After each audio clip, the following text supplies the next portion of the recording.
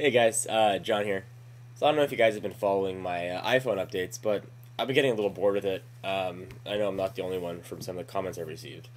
So today, the beautiful hackers out there released a web app of their App Tap installer that doesn't unlock your phone or anything, but it does open it up to third-party programs, and if you don't like it, you can restore your iPhone to its original state for software upgrades or whatever. So there really was no risk anymore. So today, I officially, if you can see that, hacked my iPhone.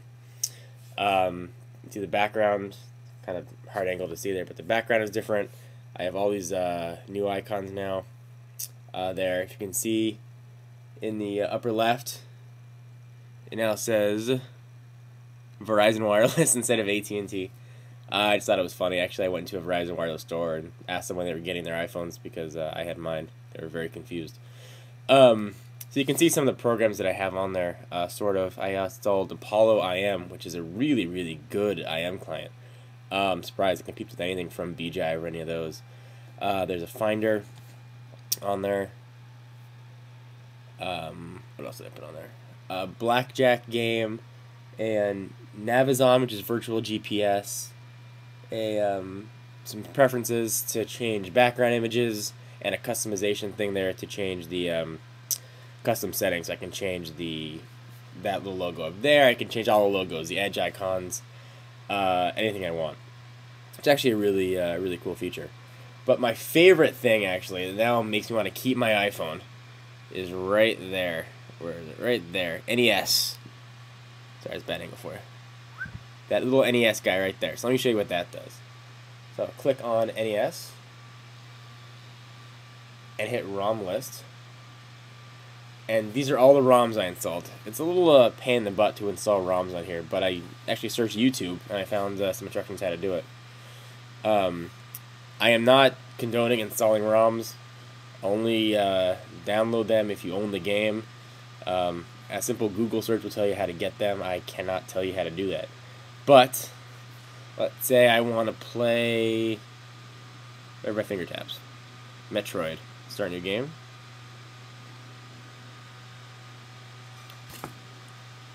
And there's Metroid. Turn sideways. I think it goes sideways. You can see the buttons right there, just like the old NES controllers. Back up. It's pretty cool music and everything. So far, I've actually had a good time hacking the iPhone. It's been pretty enjoyable. There's just a million things out there you can do, and I haven't even begun to scratch the surface there with what I got there. You can see a little leopard theme. Another cool thing I want to show you guys is, if you check right there, it's in the bottom right-hand corner. If I hit that, try to do it backwards here, guys. Sorry. Let me try it looking at it here. There you go. You see that little wave application that shows up right there? I can choose which one I want just by scrolling my finger through there. Pretty cool. So sorry this was a little disjointed here, guys, but I just got excited and wanted to show you guys the new applications that I had on the iPhone. So that's it so far. Everything else works. I haven't had any issues with phone calls being dropped or internet not working. Everything works the way it did before, so now I've got all these really nice new programs. I want to say again, these hackers did an amazing job. This Apollo IM client is really solid. Highly recommended. So anyway, guys, if you do decide that you want to hack your iPhone, now's a really good time to do it. There's really no risk. You're not unlocking it. You can just restore it to the way it was. All this stuff also works with the iPod Touch. I think Echofish actually did his with the iPod Touch. We were talking today a little bit about it as well. So iPod Touch question, shoot his way, but I think he managed to get all the iPhone apps on there, like Google Maps and that stuff. So it's something to check out. I'm looking here in the screen. My hair looks crazy. I just got back from the beach. I can see the sand falling out of it. So that's it, guys. Thanks for watching. Thanks for subscribing. Sorry this video was a little boring for you, but wanted to share. So I can't give you instructions how to hack your iPhone, but you can search for it if you want. But I don't know anything about hacking, and it was very easy for me.